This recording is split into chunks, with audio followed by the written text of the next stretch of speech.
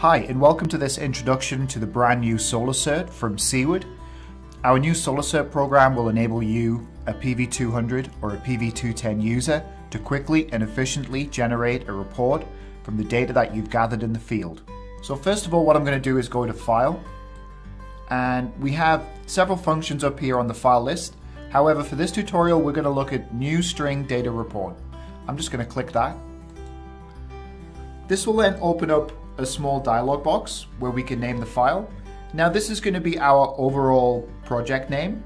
So what I'm going to call this today is String Report Example. We can now open this, and this will bring up our working space. So within this area is where we're going to be making our report, and this includes all of the buttons and the functions that we're going to be using. So first of all, we need to get some data inside this section right here. So we can do this one of two ways. We can import data directly from the tester. It will download a raw CSV file, so that's like an Excel kind of file. If we already have that CSV file, we can import that directly into the software. So what I'm going to do is I'm going to link to the video we have on how to download from the tester. So today we're going to use a CSV file that I've already prepared. So I'm going to go ahead and click Import CSV. And now here I have my sample data set. SolarCert then takes that data and puts it into the item description area. So you can see right here that we have 30 strings of good data. So the first thing that I do is I need to select which panel I was testing in the field. So which module.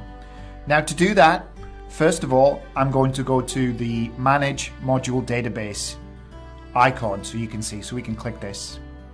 And I'm going to find the solar panel that I was using, that I was testing when I was in the field. So let me see, it was at 261. And I'm going to select this panel, and I'm going to click Edit. And this is a little star next to the name. I'm going to click this. Save. Close. So now I go back to my strings, and I'm going to select all of them. And I'm going to right click, and I'm going to set PV module type. So right here, if I don't click my star, if this is unclicked, I will get every module in the list.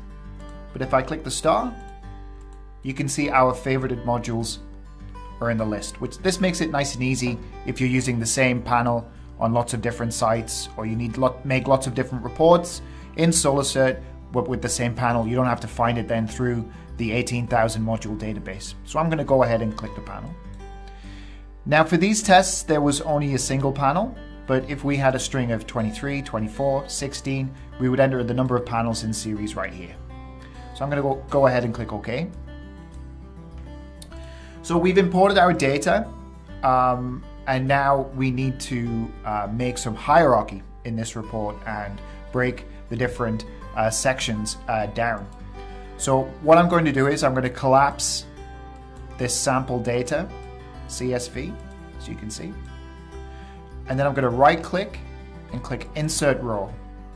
This will put a new row in here for us in this little dialog box. I'm going to double click that, and I'm going to call that Combiner 1. I'm going to right click, insert another row, and I'm going to call this Combiner 2.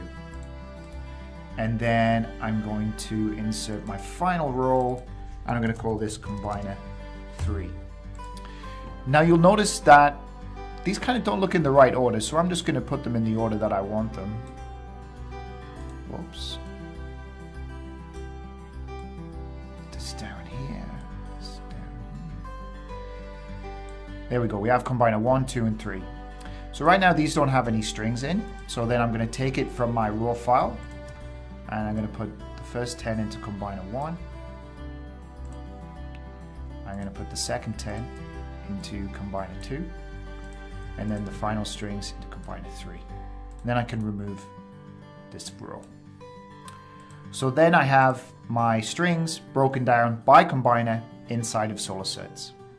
At this point, I'm just going to do a quick save, and this is going to save the overall project file, which will show up in your document browser whenever you load SolarCert. Now to go through the different information that we can provide on the report. So if I click string 1 right here, you can see that we will default to having the STC, the standard test condition curve, and the IV curve.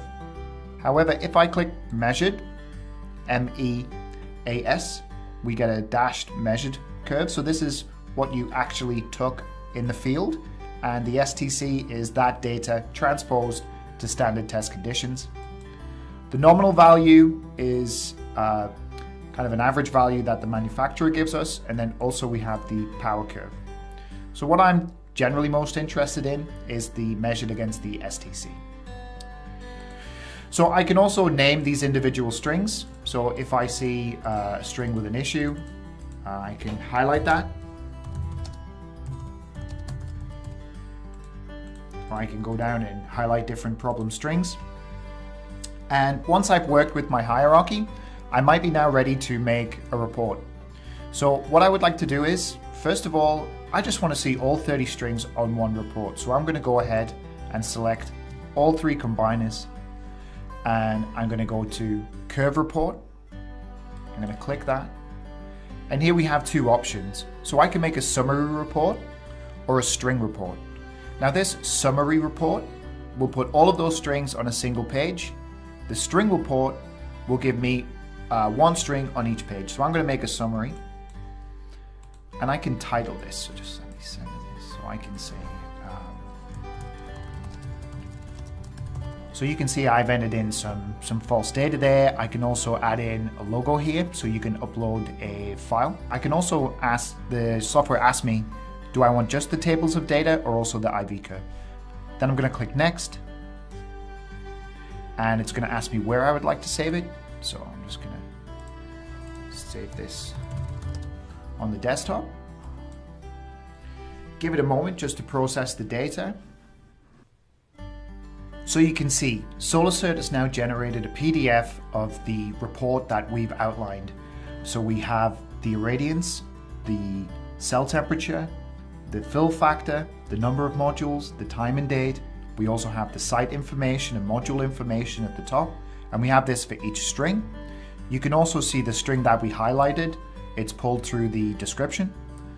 You can see this on the later pages. We have more data about the VMPP, the ISC, the IMPP, voltage, and also the max power point, including the differential figure, the power factor. We also then have the IV curves, and this is all generated for us in a very nice, simple PDF structure. So you can see the functionality of SolarCert has greatly improved since the previous version. It now works very well with your PV200 and 210, so you can generate reports for your clients quickly and efficiently. For more information, please contact us on the information below.